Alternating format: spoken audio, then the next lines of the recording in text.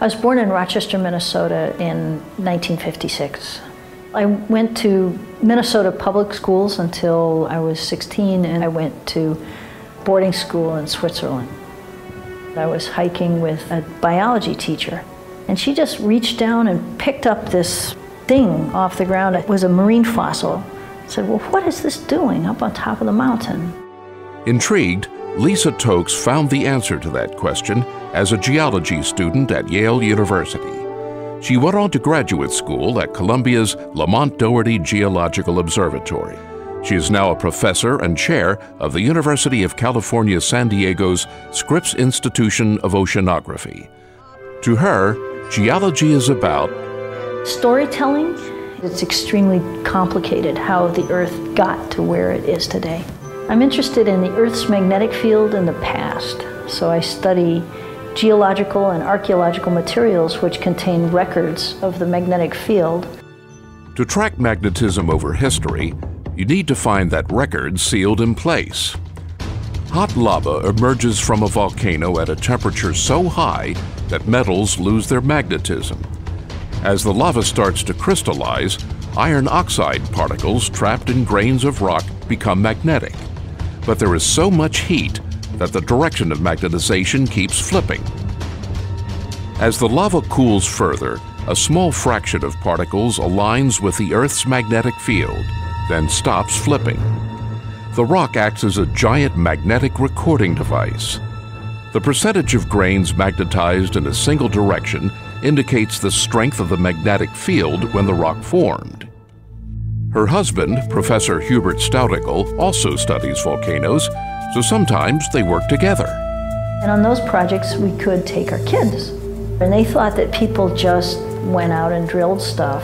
That was a family vacation. The Earth's magnetic field varies over the surface of the Earth and through time. It's a window into what's going on deep in the Earth because the magnetic field is generated deep inside the Earth.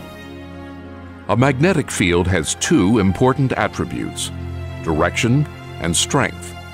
Both vary over time and place, with the north and south poles flipping at random intervals every 100,000 to million years. But Tauxe needed more detailed data, especially for more recent events. She and friend Hagai Ron realized they could use ancient copper slag.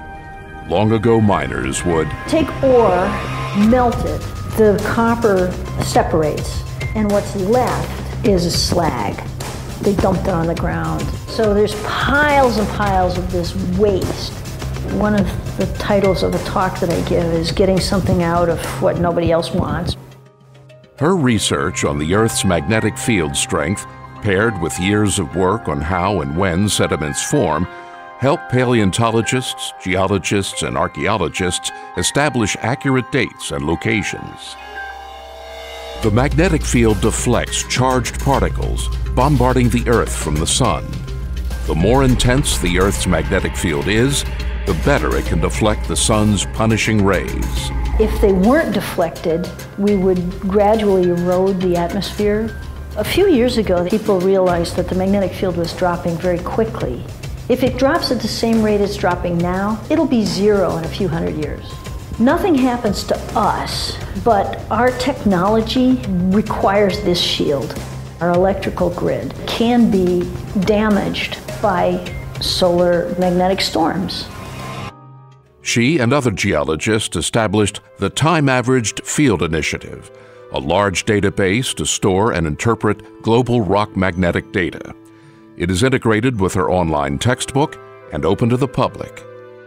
Tauxe believes that everyone can find fun in science. You ask a question and then you figure out the answer to it. And that's what's fun.